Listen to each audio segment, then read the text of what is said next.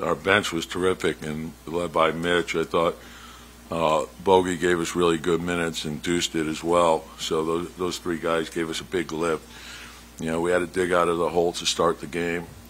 Then the rebounding was big, and we had to withstand. You know, we started slowly, and then we started the third quarter slowly, but we found a way to win.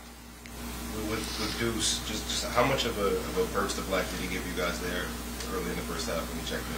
Huge. I think, you know, it's not just the shot making, but it's the energy, it's the defense, it's the hustle, and that goes a long way. Josh, struggling offensively much of the night. 3 threes, 13 points in the fourth quarter. Yeah, I don't want to overlook his contribution because he was a monster throughout. You know, big rebounds, tough defense, hustle plays, big shots at the end, coming up with loose balls, and that's what this is. This is, you know, you got to show toughness. Coach, it was an anomaly. All the starters were plus minus negative, 3 bench players plus 20 or more. Can you just talk about just the balance that they provided tonight?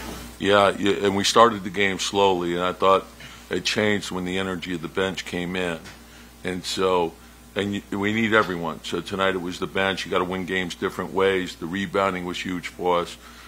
We made some threes that I think that timely ones, particularly late, and that was big as well. But we, you know, obviously there's a lot of things to clean up too. Can you explain the slow start? Embiid got going on us pretty good. So, and look, some of them were defended well. Some of them we got to do a better job. But you know, it's a 48-minute game, so that's the way you have to look at it. Is a guy can make a tough shot or make a shot, and then you got to keep going. You have to have staying power. So I thought, you know, we got some hustle into the game. I thought OG made some really dynamic hustle-type plays that got us into the open floor. And I think once we got some easy baskets, that triggered a lot of things for us. Coach, you gave the challenge with 8:21 left in the fourth. They only left you with 1 timeout. What was the thought there in terms of? Yeah, it's tight right there. Yeah, you know, you want to, you know, you'd like to have 2, but just where the way the flow of the game was and where we were, it felt like we needed to do that. McBride has never, I mean, he played sparingly last year in the playoffs, but he's not really come into the playoffs with this large of a role.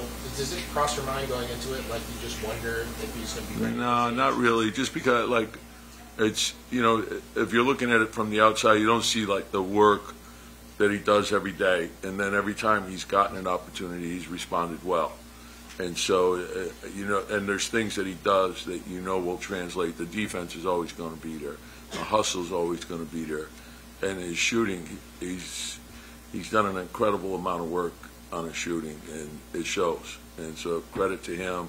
He's worked extremely hard, and, you know, he's got great versatility because he can guard multiple positions. Well, with Bogey, obviously before the Pistons stretch that he had, he played some significant minutes with the Jazz on a playoff team. Does that factor into your mind? His well, I think experience is important. You know, like you learn from that.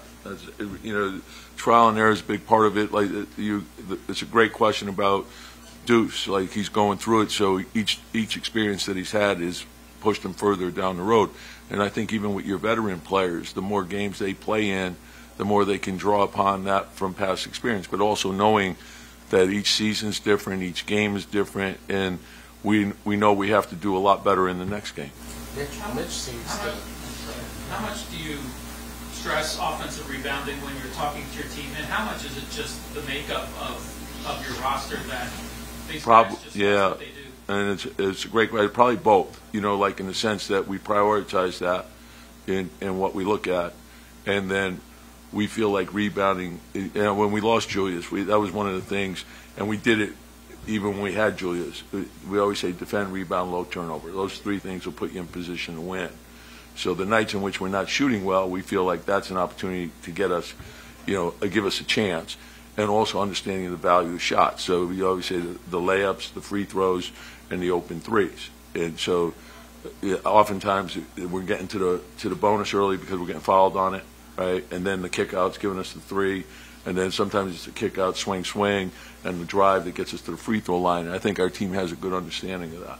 Is the Mitch performance especially encouraging considering he was able to sustain it? Yeah, and I said this early, like, so the whole like month of April, we looked at his, like, okay, he's got to work his way back. Obviously, when you're out as long as he's been, and he's done a great job putting the work into it. In each game, you can see his timing's coming around. Those were 2 big free throws he hit late, but also to be able to battle and, be physical and, move his feet and just anchor the defense, the block shots, the offensive rebounding. It's huge. You mentioned Maxi's speed pregame. Yeah. He's like a blur out there. Yeah. What can you do? Yeah. Is there anything you can do? Yeah, really, in many ways, he's an offense unto himself.